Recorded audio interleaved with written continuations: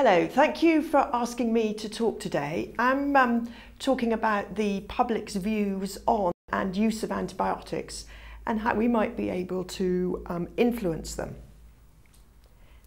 In my talk, I'm going to tell you about some surveys that we've done recently with the general public and also some work we've done to determine why the general public go to visit their GP with respiratory tract infections, and then move on to give some information about evidence for different approaches to reduce antibiotic use, and then tell you about some of the resources that we've developed which are based on cognitive theory. So first of all, let's talk about the public's views on antibiotics. Many of the general public still have misconceptions about antibiotics. Although the majority do agree that antibiotics can effectively treat bacterial infections. In this survey that we did in January 2014, many still believe that antibiotics are effective against viral infections and also fungal infections, and many of these other conditions where we know that antibiotics aren't effective, for example, hay fever and asthma. And this lower understanding tends to be in the younger age group and those with lower social grades. Also, although the general public believe that most coughs and colds will get better on their own without antibiotics, and that they know that they should complete the course and take it correctly, there's still lack of knowledge, especially around bacteria and resistance. So in this survey, we asked whether they agreed with the statement bacteria that are resistant to antibiotics spread easily from person to person. And half agreed, but half didn't know or disagreed. Also, they don't realise that the healthy people can carry antibiotic resistance organisms. So there's a lot of opportunity to educate the public about antibiotic resistance. So over the past 10 years or more, we've been working with the general public and doing campaigns to improve their use of antibiotics. And you may, those of you who as old as me will remember Antibiotic, who came out in 1999. This was then followed by the European Antibiotic Awareness Day campaigns and the Department of Health campaigns with the posters and leaflets in general practice. But despite these campaigns, consultations for acute cough and cold, although they reduced during the antibiotic campaign, they have slowly increased. And in 2011, over 50% of those patients who went to their GP with a cough or cold were prescribed an antibiotic. And in fact, this average actually conceals a bigger range in behaviour by general practitioners. So the 10th percentile range varied from 32% of patients being prescribed an antibiotic for acute cough or cold to 65%. This study also looked at treatment for the sore throat, and the range there was 45 to 78%. And with otitis media, which in England, unlike the Netherlands, treat a lot of coughs of otitis media, 63 to 97% of cases of otitis media were treated with antibiotics in primary care. So there's a lot of opportunity to control the use. So why is there this increasing use? Well, we've done some work, interviews, first of all interviews, and then a large survey with the general public to find out about why they went to see their GP with respiratory tract infections. We found that 60% of respondents in a January survey said that they'd had a respiratory tract infection in the previous 6 months. And what did they do? Well, actually, despite some of the hype that they all go to their GP, the majority do actually self-care at home. So they take alternative medicines, over-the-counter remedies, and take extra rest. But 20% do indeed contact their GP. So this equates to 11% of the general population visiting their GP with acute cough or a respiratory tract infection every 6 months. So that is a big burden on the GP's workload. So what do they do and what do they expect when they get there? And why did they go? So they visited their GP because they were worried. I mean, the interviews and the questionnaire survey really did agree with each other. And half the people said they went to their GP because their symptoms were severe. What do they mean by that? Well, they mean that they had pain, it kept them awake at night. That was one of the major things, that if they couldn't sleep because of the symptoms, they tended to go to their GP. Alternatively, if symptoms had not improved after several days, especially if they'd stayed in bed over the weekend, it hadn't got better, they would then go and see their GP. Interestingly, 9% of the sample said, I usually visit my GP with these sort of symptoms. So there are people who go again and again. So what did this 11% of the population expect from their GP when they got there? Well, half of them expected antibiotics. So in this survey, this would equate to about 5% of the population in the last 6 months expecting antibiotics for a respiratory tract infection. But although half of them expected antibiotics, many of them expected other things as well. They wanted advice about self-care. They wanted advice about other treatment they could use for the symptoms, to rule out more serious illness, and also to get some information about how long the infection would last. So there is an opportunity to educate the general public about this. Interestingly, 93% who said they'd asked for an antibiotic got one. So do the general public trust their GP if they say they do or don't need an antibiotic? Well, interestingly, the vast majority, see here, 88% of this large survey in 2014 said they trusted their GP's advice as to whether they would need an antibiotic or not. A very large percentage also said they trusted their nurse and also their pharmacist. So there's a great opportunity to increase information given to the general public about self-care and when they should consult. And what is the evidence for this patient-centered approach and this communicating about antibiotics with the general public?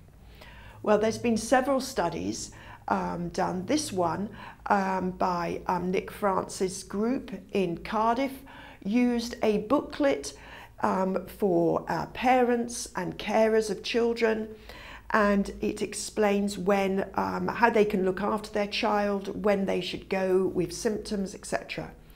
And they found that it reduced antibiotic prescriptions by half.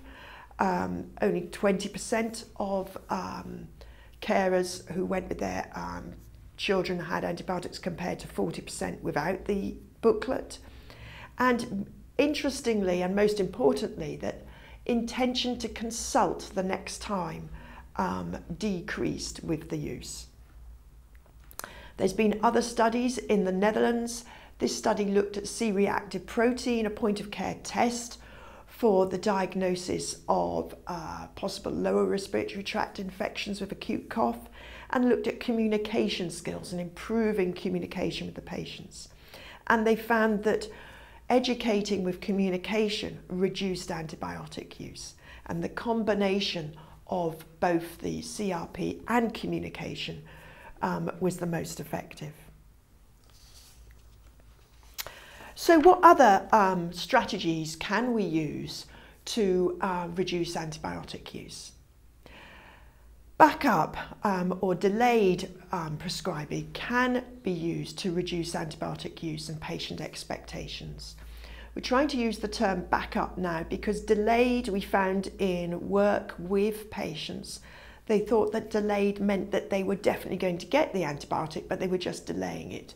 A backup gives more of an indication that it is only taken if necessary, if their symptoms get worse. So a Cochrane review has shown that delayed antibiotics are effective at reducing antibiotic prescriptions. And this is an example of one of the studies in that Cochrane review. It's an English study looking at acute sore throat by Little et al. And if you see in the left-hand group of bars, the red bar is patients who were given 10 days antibiotic treatment, and they had similar outcomes at day 3 compared to those given no antibiotics in the green bar or a delayed antibiotic in the yellow bar. Satisfaction, which is shown by the next group of bars, was very similar across the 3 groups. But very importantly, if you look at this next group of bars, whether the patient thought antibiotics were effective for sore throat was much higher in those who were given immediate antibiotics, and whether they would go to the GP the next time they had a sore throat is also much higher if you give immediate antibiotics. So once you give an antibiotic, expectations are raised. But if you give a delayed, you reduce expectations and reduce future consultations. So what percentage of the public are actually in favour of this delayed antibiotic prescription? Well, a survey in 2014 was quite interesting because we asked them whether they were in favour, strongly in favour, or strongly opposed to being offered a delayed antibiotic prescription after fully describing what it was. And the general public seemed to be equally split between whether they favour the strategy or whether they oppose it, or they don't know. So there's a lot of opportunity to increase understanding about it and increase use. But if it is used, this data shows that we do need to explain exactly what it is to our patients. So now that I've described some of the evidence, what can we do to fit together this evidence and change behaviour in general practice? Well, we've produced a toolkit, the Target Antibiotic Toolkit. It stands for Treat Antibiotics Responsibly Guidance Education Tools. We've developed it with the Royal College of General Practitioners, and it's available free, and all the resources are there to use on the RCGP website. And it has background information. It's got information for commissioners who can then take the resources and do workshops. It's got leaflets to share with patients, audit toolkit, links to national antibiotic guidance, links to training resources, e-modules that we've developed with the RCGP, and also a self-assessment checklist that can be used to see what strategies are being used by commissioners and GPs locally and improve them. So the toolkit is based on the theory of planned behaviour. Now, the theory of planned behaviour looks at the different things that influence our behaviour, our intention to do something. And in this particular instance, we're talking about, I want to use antibiotics responsibly, whether I'm a GP, a consultant in the hospital, or a patient. And it's affected, your intention to do that is affected by your personal attitudes, the subjective norms or your peers' values and influences on you, and perceived behavioural controls. And those are barriers, and they can be perceived. They don't have to be definite. It's just the fact that patients and doctors believe that they are correct, or nurses, nurse prescribers and pharmacist prescribers.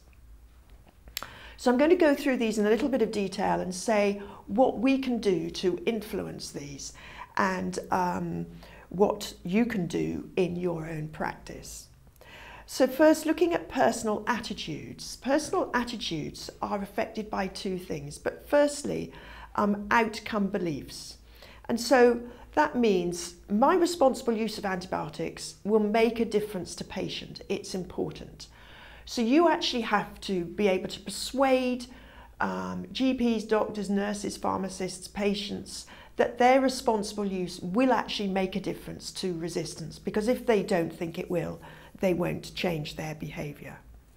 So what have we done to influence this? Well, within the Target toolkit, there's a presentation with background information about the fact that resistance influences outcome, and that if they change their antibiotic use, they can change their own antibiotic resistance, and their use influences resistance. The next thing that affects personal attitudes is rewards, personal rewards for your behaviour. So what can we do to actually convince prescribers and users, if I prescribe responsibly, I will be rewarded for it?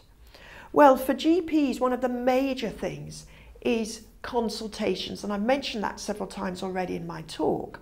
But in this study that I've shown already, practices who reduced prescribing in this GPRD study actually experienced a reduced consultation rate, and patients who were given a delayed antibiotics have less expectation for antibiotics in the future. So patients can be retrained not to expect antibiotics, and therefore they'll have a lower consultation rate, and that will reduce pressure. So next, we want to move on to the subjective norms, the peers' values. So my peers also believe in responsible prescribing. So how do you influence this? I think the most important thing is that it's a team approach, and this has been shown in many other interventional studies. And it's important to invite the whole practice team to a target workshop to describe their antibiotic use and what the whole team can do about it. But it's not just the team. You have to, doctors and patients need to understand that it's not just the GP practice. Out of hours, dentists and vets are all working to reduce antibiotic use, and we are working with all those different sectors of the antibiotic users. And also nationally, EU and worldwide, there are many other strategies and campaigns going on. You've probably heard about the Antibiotic Guardian campaign, the Antibiotic Action by the BSAC, and European Antibiotic Awareness Day. They all increase peer pressures and peer beliefs on the importance of responsible antibiotic prescribing. What else can we do to influence our whole generation of prescribers? Well, one of the things, oh sorry, I've gone wrong there. That's okay. Okay, so I did the wrong slide. Hold on, I think, hold on. I've got my slides in the wrong order here, so I moved on to the wrong one. Okay.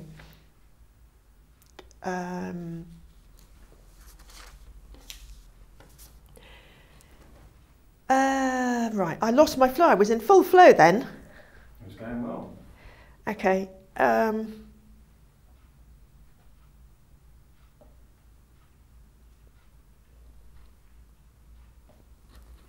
So now I can't remember what I said. Okay. Just go back. Okay. No, that's all right. That's fine. So do you want me to go?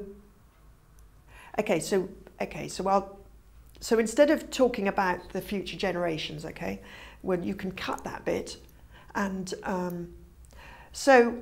what else influences our peers' values and our peers' opinions about antibiotic use? Well, motivation to comply affects the subjective norms. I want to prescribe responsibly because my peers would want me to. So again, this is peer pressure, and this can be attained via audits in the practice and in the whole CCG or area or country, and that everybody is aiming towards a single goal. And one of the things that we're doing and is going to be coming forward now is a target for hospitals and GP antibiotic users, prescribers, to reduce their antibiotic use. And they'll be wanting to reduce their total antibiotic use and the percentage of the total where they prescribe cephalosporins, quinolones and coamoxiclav. So this graph demonstrates up on the vertical axis the total antibiotics used by all the practices throughout the country, represented by a light blue dot, and the percentage of the total which are cephalosporins and quinolones. And the dark blue ones are one particular CCG. The red line on the graph shows the 11% target for percentage of the total that is going to be the target for GP practices to get at, or the whole area to reach, for 11%. As you can see, there's many practices to the right of that group. And this sort of data can be used to show practices. So for instance, you can indicate to a practice like I have here with the arrow, look, this is your practice. Although you've got very low total antibiotic use and you're doing really well, your percentage of that are cephalosporins and quinolones are still high, and you need to reduce that.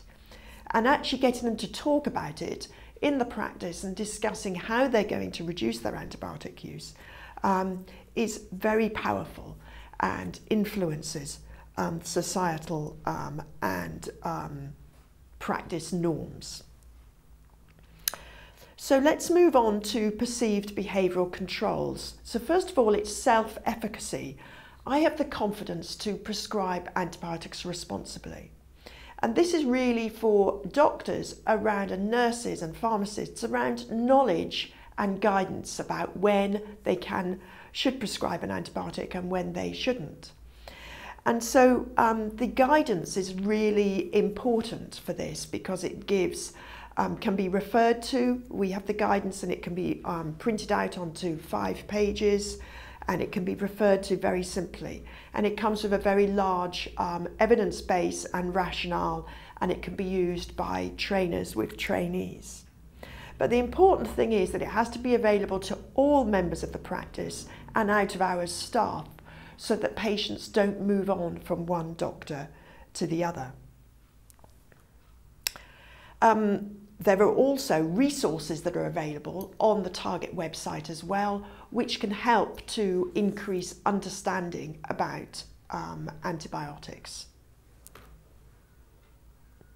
So what about patients? Here you want patients to be able to think, I have the confidence to use antibiotics responsibly, and this is the confidence to self-care for their symptoms. So as I said, patients go to their GP because they're worried about the severity, they're frightened they're going to get worse. And so you need to give them the information to be able to self-care.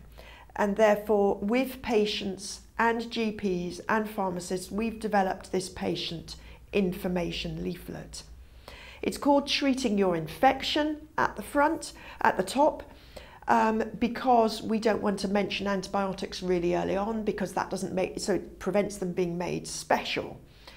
So it can be personalised, and so each bit can be added to by the GP, saying whether they're giving antibiotic self-care advice or a delayed antibiotic advice. It has a column about how long each of the infections, which can be ticked, usually lasts. So that educates the patients about when they should consult. It also gives information about safety netting, when the patient should go to their doctor with severe symptoms, or contact NHS Direct, and it's got the telephone numbers for that. Also, it's got details to fill in for a backup prescription for the GPs to use and indicate when it should be collected and where. And then finally, it gives some information about antibiotics and resistance, And ideally this would be shared with the patient and discussed. And it is important that this leaflet isn't just given out, it's shared and discussed. But it is a way of bringing the consultation to an end. So how else can we educate the general public? One important thing is to educate our future generation of prescribers. And so the eBug resources have been developed for that. There are a series of resources and they're now available in 25 different languages. And there are packs for a junior school, a senior school pack, and now a pack for 15 to 18-year-olds, which cover antibiotics and vaccines and microbes, and they're for use in the classroom. There are also, the website has games and resources for students. So what does the pack cover? Well, it covers, it's very broad, so it covers microorganisms, useful and harmful, but most importantly it covers the spread of infections, because if we can reduce the spread of infections in our children and young adults, we can actually reduce antibiotic use for viral as well as bacterial infections. It also has information on food hygiene, sexual transmission and farm visits. And then it's got prevention of infection and covers the importance of vaccinations, because this is a huge opportunity to reduce infections and antibiotic use through vaccinations. And then it covers antibiotic use and how to use them responsibly. So finally, there are going to be many external factors that have to be overcome to help GPs use antibiotics responsibly. And the main thing with general practitioners is time and forgetfulness. And so one of the things that is really useful is computer reminders for GPs to add to their computers. So if you can have a reminder to give out the leaflet or a reminder to use the delayed or backup prescription, that works extremely well. Forgetfulness can be helped by nudging them to use antibiotics responsibly by using the posters in the waiting room and in the surgery. And also there's videos on the website for patient areas. And these obviously also educate the patients before they come in and can be used as a prompt by the GP. You may have seen, for instance, you may have seen the posters outside suggesting that we are using antibiotics responsibly. And you know, this is what we're trying to do in our surgery. So in conclusion, tactics to improve prescribing must therefore be multifactorial. I'm often asked, which bit of the toolkit should we use? Well, actually, you shouldn't use just one bit. You should use all the bits. So go to the website, use the PowerPoint presentation. It can be used as a workshop setting with several practices. Can be used with single practices. There's also an e-module.